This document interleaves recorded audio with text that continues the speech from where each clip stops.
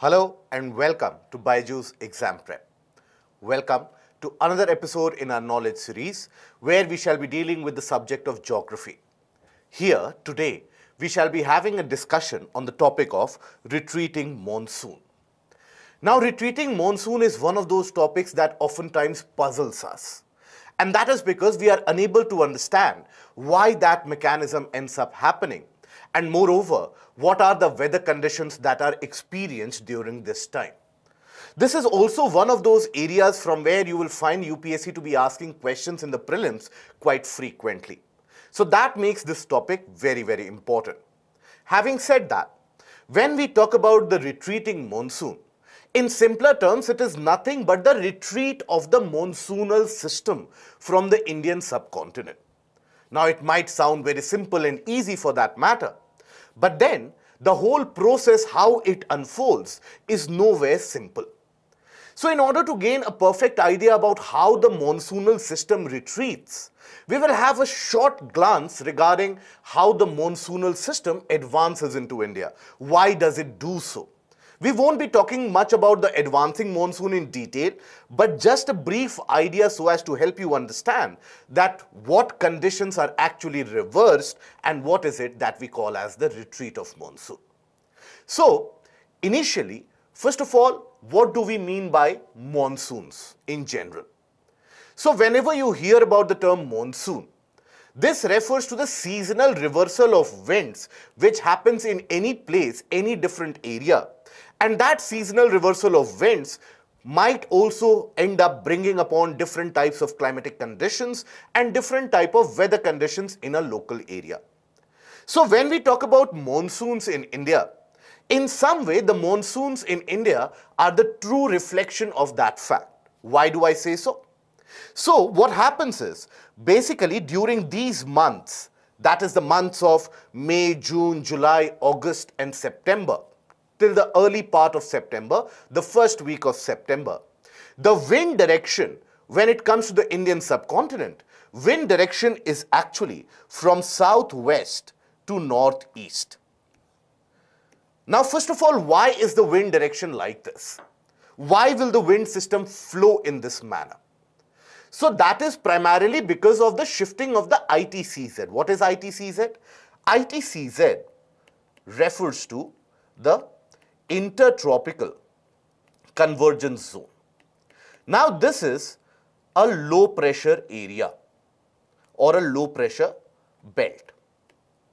Now this ITCZ or the intertropical convergence zone is that area of absolute low pressure which is created because of high temperature. And this ITCZ, as it moves, so does the wind system accompanying the ITCZ. So what are the winds which reach the region of ITCZ? As you would have seen in the tricellular model of atmospheric circulation, basically, when we talk about this zone of low pressure, here you have winds coming both from the northern tropics as well as the southern tropical region. And both these winds combine at this region of ITCZ, they rise up and cause significant precipitation in the region of ITCZ. Now, ideally, ITCZ should be located around the region of equator. But as I said, it represents the low pressure area created because of high temperature. Now, you would have observed that during the months of April, May, and also in the early part of June, the temperature in the northern part of the country is scorchingly high. Many parts of the country in the northern part, obviously, they have been recording a temperature in the range of 45 degree and excess. So in such conditions, when the temperature all across the region of Thar Desert and the northern plains are so very high, this ITCZ or this low pressure zone that shifts in the region to the northern part of India. This is the location or the position of the ITCZ which we observe under general conditions. Now, why do we need to understand what the location of ITCZ is? So this ITCZ, as I told you, is a driver of the wind systems. So basically, here you will also have winds moving from the southern hemisphere, the southern subtropical region. So the winds oftentimes, they originate from around 30-40 degrees south of latitude, and they start, first of all, moving in the leftward direction. Why would they move in the leftward direction? Because in the southern hemisphere, the winds tend to deflect to the left because of the influence of the Coriolis force. But as soon as these wind systems, they cross the equator, they turn to their right, again because of the influence of Coriolis force. Now observe the direction of these winds. The direction of these winds is from southwest to northeast. That is why during this season we say that there is an advancing monsoon or a southwest monsoon. Monsoon system is coming from the southwestern direction. Now these winds, because they are carrying significant amount of moisture after traveling thousands of kilometers across the Indian Ocean, they would be moisture rich and moisture laden. And eventually all these winds, they are trying to reach the ITCZ. They don't know about the territorial domain of any country for that matter. All that they are trying to do is they want to reach the low pressure, acute low pressure at ITCZ. But in the process of doing so, they will cross over the land areas, they will hit the topographical barriers in the form of Western Ghats, in the form of Himalayas, and they bring copious amount of rainfall across the country. And that is the season of the monsoon or the advancing monsoon. Now, why is this phase referred to as the advancing monsoon? Because it is advancing slowly and steadily across the country. In around a month of time, that is by the end of June itself or the last week of June, these wind systems would have covered almost the entirety of the country, and they would bring significant amount of rainfall throughout the various different parts of the country. Now, if you observe the wind direction, this is the satellite map indicating the wind direction. Now, why I want you to observe this is, I want you to observe the direction that the winds are taking, but also the fact that these wind systems are also directed towards the Bay of Bengal region owing to the shape of the Indian peninsular region. They are directed towards the Bay of Bengal region. Then they enter to the region of Bangladesh and cause rainfall in the eastern part of the country. Now, all this is happening because these winds, they want to reach the ITCZ. But from the month of August onwards, here we have to understand first of all the positioning of the sun during different seasons. Now we know that on June solstice, that is 21st of June, the sun appears to be shining vertically over the region of Tropic of Cancer, right? As and when the months pass on, the southward movement of the sun is initiated. By the time of 23rd, 22nd of September, the sun shall be shining vertically over the region of equator. Now, wherever the sun happens to shine vertically, invariably that region gets up heated quite significantly. So, from the month of August onwards, as the sun's southward movement significantly leaves that of the Indian subcontinent, the ITCZ, which was lying above the Tropic of Cancer, which pulled all these winds, that ITCZ starts withdrawing. Now, as the ITCZ starts withdrawing itself, the whole system in itself, that starts withdrawing itself, what happens as a result of that? The wind systems which are in place, that also start withdrawing themselves. But then why will the ITCZ withdraw itself in the first place? That is primarily because of multiple reasons. First of all, after receiving significant amount of rainfall in the months of June, July and August, the temperature conditions of the region of the Indian subcontinent, they become slightly more acceptable, more moderate, so to say. The temperature reduces. Because you would have observed the temperature that you experience in the month of May, the same degree or the magnitude of temperature is not something that you will experience in the month of July or August, because significant amount of downpour would have reduced the temperature. With the reduction in temperature, the low pressure starts weakening. So as the low pressure starts weakening, some other area might develop a low pressure because of heating as the sun's movement goes to the south. So that brings about a withdrawal of the ITCZ. But this withdrawal of ITCZ, you have to understand in comparison with the different seasons. So if you observe the ITCZ and its location in the month of July, while this is slightly exaggerated, but then it is somewhere close to the portion that we have indicated here. Now, when the ITCZ is situated here, the wind system shall be attracted towards the ITCZ. But look at the position of the ITCZ in the month of January. It is to the south of equator. So this is the system which eventually comes into establishment. This movement of ITCZ within various different months, that movement brings about a change in wind systems. So that withdrawal of ITCZ from the Indian subcontinent also is something which we refer to as the withdrawal of the monsoonal system. And why is it so? So here you get an idea about the withdrawal of the southwest monsoon for the year 2021 as depicted by Indian Meteorological Department. Now here you would observe something, that from the first and the second week of September itself, first of all, the low pressure system starts withdrawing itself from the region of northwestern India, the region of Rajasthan, the region of Punjab, Haryana, etc. Now, this withdrawal process or this withdrawal phenomena will not initiate itself in the month of August, will not initiate itself in the month of July, will end up initiating that withdrawal only in the second week of September. As per Indian Meteorological Department, this withdrawal is initiated after, in general conditions, 17th of September. Now, slowly and steadily, the pressure systems, they start shifting to the south. So let us understand what will be the impact laid by that.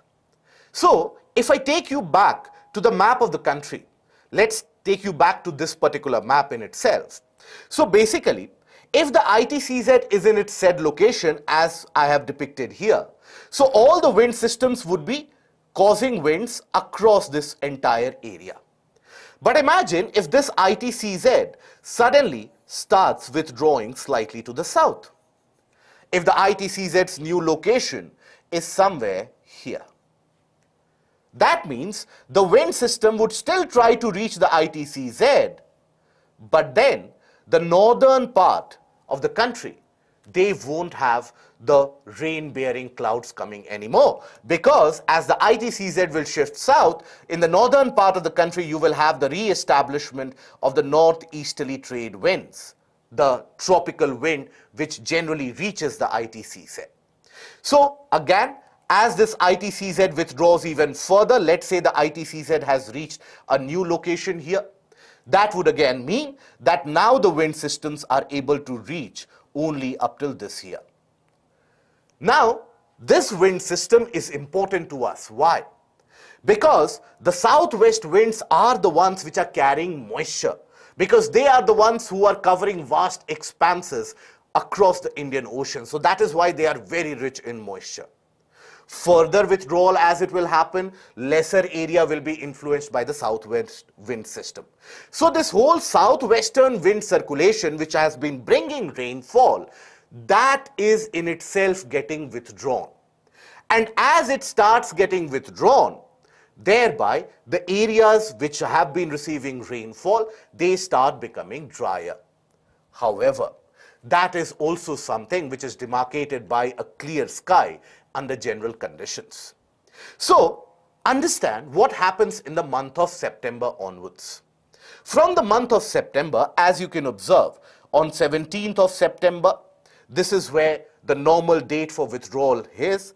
Then on 20th of September, the withdrawal happens further. This continues to happen. Observe the normal date for withdrawal at around 15th of October. So it is not as if that today you go to the sleep and tomorrow morning you wake up and the monsoonal system has withdrawn itself from the country. It is a long drawn process. A long drawn process which oftentimes begins at around 17th or let's demarcate 17th itself because that is the declaration as per the Indian Meteorological Department. Oftentimes you can say that it starts or it initiates itself in the 2nd or 3rd week of September and it carries itself on up till November. So it is a long drawn process. Slowly and steadily the wind systems, they start withdrawing. Now this low pressure which was existent in the northern part of the country, the northwestern part of the country, which had been heated so much during the months of April, May and June, that is being replaced by a high pressure system. Why? Because now we are in the month of September and October, and that is when the mercury starts dipping, that is the temperature starts reducing. As the temperature starts reducing, that brings about a kind of a high pressure system. So thereby you have an establishment of the wind system from northeast to the ITCZ, just like you have the northeastern trade winds. So if you observe here, retreating monsoon, basically this is the textual portion of it, is the withdrawal of the wind system or the southwest monsoon winds from North India. And what happens after 1st September? Basically cessation of rainfall activity over the area for continuous 5 days. Only after September, the cessation of rainfall activity for 5 days might happen in the month of June and July as well. But we don't call that as a retreat of monsoon. That is simply termed as a break in the monsoon, because the monsoonal system still exists. The southwestern winds are still coming over to India. Only when after 5 days of lack of rainfall in the month of September, along with establishment of anticyclone in the lower troposphere. Anticyclone here, please don't get confused or scared by this term. It is a mere reflection of a high pressure zone.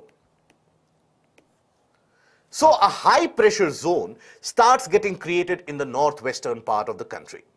That is not only restricted to the northwestern part of the country. This high pressure initially is formed in the northern part of Pakistan itself, near the region around Khyber Pakhtunkhwa province or the region around Peshawar. There the high pressure system is initiated. And that high pressure system starts filtering itself into the Indian subcontinent, and it starts forming itself over the region of Punjab, over the region of Rajasthan, and that brings about the wind systems in existence. Now, considerable reduction in moisture content is also prevalent, as inferred from the various satellite water vapor images that we have. Other than that, during this period, the sky also becomes very, very clear. So because the sky becomes clear, that brings about a significant loss of heat, as you would have seen in the question paper for 2022 as well. You had a question regarding the role of clouds in the warming of the surface. So once the sky is devoid of the cloud system, that brings about an accelerated rate of cooling. Then furthermore, the climate in various places, the disappearance of clouds, that also ensures that the solar insolation during the daytime is quite significant. In certain parts across the country, the moisture brought by the wind system and moisture brought by the monsoonal system is still in existence. And the heating during the daytime is also quite oppressive, because now the cloud systems are not there to protect you from the sunshine. So under the presence of high humidity and high temperature and a lack of rainfall completely, that makes the temperature conditions very oppressive in the 1st and the 2nd weeks of October. So that is why this kind of temperature condition, where the heat is still high, not as high as during the pre-monsoon months or during the monsoon months, but still considerable amount of heat comparing it to the month of October, along with high amount of humidity, that creates the existence of the condition which we refer to as October heat. This October heat is basically one of the key characteristics of the weather conditions that you experience during the time of the retreat of the monsoon. Now, severe tropical cyclones also end up emerging in the region of Bay of Bengal, and the month of October to November, that is during the phase of the withdrawal of the monsoon, the retreat of the monsoon that is dotted with many different tropical cyclones which are experienced. So why is it that while the whole of the Indian subcontinent is now cooling down under general conditions, why is it that Bay of Bengal still ends up breeding tropical cyclones? The answer to that again lies in the shift of the ITCZ. So if you look at the ITCZ, the location or the presence of ITCZ during the month of November, and even from the late part of October itself, the ITCZ during October is somewhere here. During the month of November, the ITCZ will come somewhere here. Again, later part of November, here, and the first week of December, you will find the ITCZ to be here. Now, one thing you will observe here is that while this whole system takes place and unfolds itself, first of all, you will have the re-establishment of the wind system from the northeastern part. The re-establishment of the wind system from the northeastern part would mean what? That these winds, for most of the region, they would be originating over the land areas, so they would be significantly dry. So they don't bring the country. However, if you observe few of the wind systems crossing the Bay of Bengal, as they cross the Bay of Bengal region, again they will start picking up moisture. They pick up moisture and they hit the Tamil Nadu coastline, the Coromandel coastline and southern part of Andhra Pradesh. So during these months of withdrawal of monsoon, as the ITCZ comes below the region of Andhra Pradesh and Tamil Nadu, that is when the northeastern wind systems, they start having a significant impact. And in fact, the Tamil Nadu coastline receives more than 50% of its annual rainfall during the months of the retreat of the monsoon. The rainfall which is received by the Tamil Nadu coastline is very, very important for the growth of certain agricultural crops. In many areas, even paddy is cultivated based upon the rainfall received. But then, while we are at the shifting of the ITCZ and while we are looking at how the ITCZ is shifting, one thing you have to notice is that all this shift which is happening, this low pressure does lie over the region of Bay of Bengal, right? Now, Bay of Bengal being a very short water body, a small water body, it is not as large as the Arabian Sea. So, when you have the low pressure system lying over the region of Bay of Bengal, that breeds an ideal condition for the generation and birth of a tropical cyclone. That is why, if you look at the previous year's data and records, many tropical cyclones start developing. For example, in the previous years, you had Nivar, Burevi, many different kinds of tropical cyclones which develop in this region. They develop in this region, they move along the ITCZ, and induced by the Coriolis effect, they start curving their way. So that is why, during these months when the cyclones occur, they will generally hit the Tamil Nadu coastline. But then, that also depends on the months when the cyclones are originating. For example, if the cyclonic system has developed itself in the region of Bay of Bengal in the month of October, when the ITCZ is located here, then the cyclonic system which shall develop here shall end up hitting the Odisha and West Bengal coastline. Furthermore, if it develops during the month of November, it will hit the Tamil Nadu or the Andhra coastline.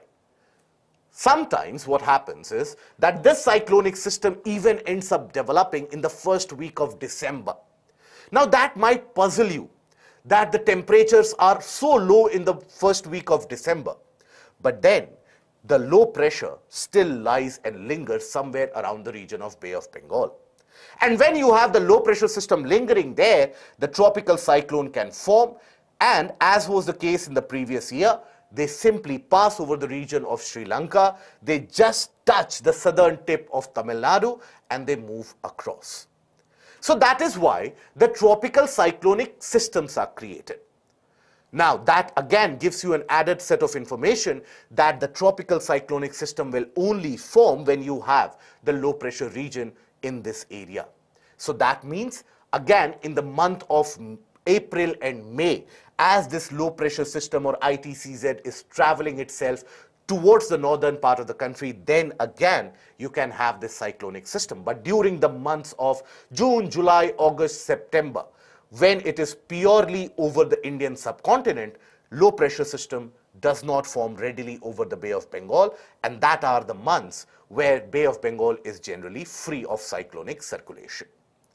Now, while we have understood the process of retreat, what do we mean by retreat?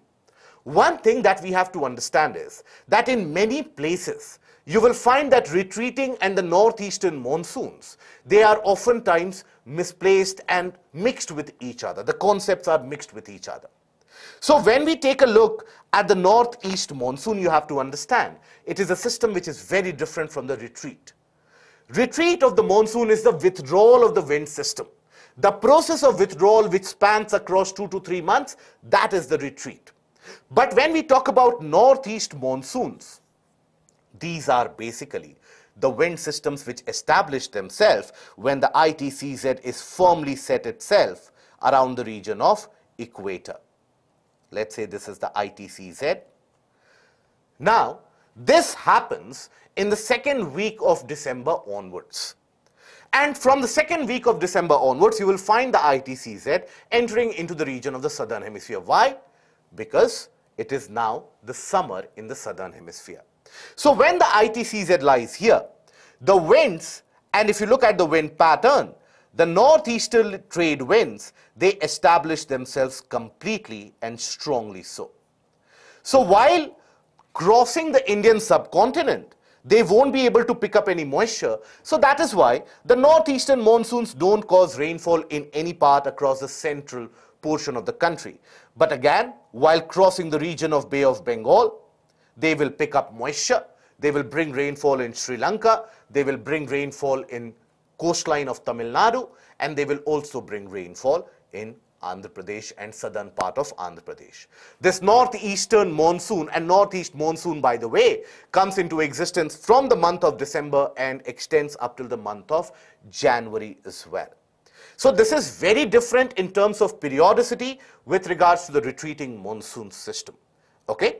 So that is all that you need to know about the system of the retreating monsoon, and that is enough for the examination, be it for the prelims or for the mains examination. Thank you. Now let us take a few questions out there. How does climate change affect the retreat of monsoon? This is a question by Wismer. So basically, as the climate is changing, as was experienced last year, the retreat of the monsoon is oftentimes delayed slightly. The retreat begins significantly later. As you could see in the image as well, the expected date of retreat was supposed to be around 17th of September, but the actual retreat last year began in the first week of October. And why was that? Because as the sea surface temperature is rising up, more low pressure areas are getting created and they bring additional amount of rainfall. So what happens as a result of this is, in the month of September, when the system should be withdrawing, in that month, you suddenly start receiving more amount of rainfall. That is why oftentimes, and as you would have observed last year, so much amount of rainfall happened in the month of September. Not only did it lead to a large-scale destruction of the standing crops such as onions, etc., they were damaged, but at the same time, you had incessant flooding which was experienced across the river system of Godavari, Krishna, Kaveri, etc. So that will lead to unseasonal flooding. Okay, so that is one of the impacts. Movement of ITCZ depends on vertical position of the sun. Generally, it is determined by that, but then the heating of the landmass and the hottest areas in the nearby region, that play a more significant role. But you can always understand that heating of the landmass will always be dependent upon the motion of the sun. You will not have the condition that the Indian landmass is very heated up in the month of December because the sun's location is above Tropic of Cancer. This year, as per IMD, the rainfall is predicted to be 103%. So the retreating monsoon will also be a high rainfall. That will depend upon the conditions during the month of August. So this prediction that you see, that is the pre-monsoon prediction that they have generated.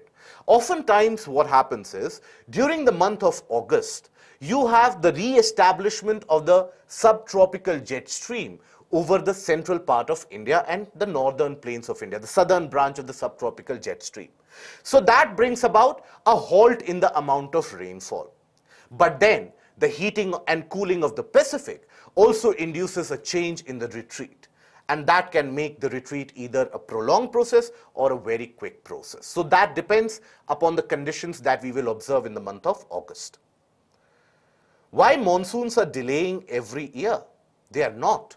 In fact, if you look at it this year, the monsoons, they arrived before the announced date, so to say. So it varies, and basically the onset of monsoon is something which is dependent upon the withdrawal of the southwest or rather the subtropical westerly jet stream from the Indian subcontinent. The moment the subtropical westerly jet stream that disappears, very soon the monsoonal system or the onset is observed. Is the retreating monsoon same as the northeast monsoon, or is it different? It is different, as we have seen, and I have already told you that northeastern monsoons, the system, it ends up setting itself into place during the month of December and January, when the ITCZ has left the Indian subcontinent and is below the region of equator. Why monsoon withdrawal is initiated in the northwest itself? That is because this withdrawal process has to do with the creation of the high pressure systems. The moment high pressure systems start getting created, the whole existence of this low pressure, that gets vitiated, because ITCZ is nothing but a continuous band of low pressure cells. Now high pressure is initiated, as I said, in the northwestern part, and furthermore in the region of Pakistan, where you have the Potwar Plateau. So there, the temperatures, they start dropping quite significantly fast. And as the temperature starts dropping, there is an establishment of an anticyclonic condition, meaning what? Meaning the winds or the air will start hitting the ground and start moving in all directions. So that high pressure slowly and steadily expands itself. Then Punjab, Rajasthan being a dry desert, what happens? The loss of heat, the rate of loss of heat is so significant that suddenly it will start cooling itself at an unprecedented rate. And that is when low pressure being reflected by or being replaced by high pressure initiates the withdrawal of ITCZ. El Nino and ITCZ have any relation? Not so much. ITCZ has to do with the heating of the landmass and the water bodies in the surrounding areas. El Nino is something generally which is referred to as the heating phase of the Pacific Ocean itself.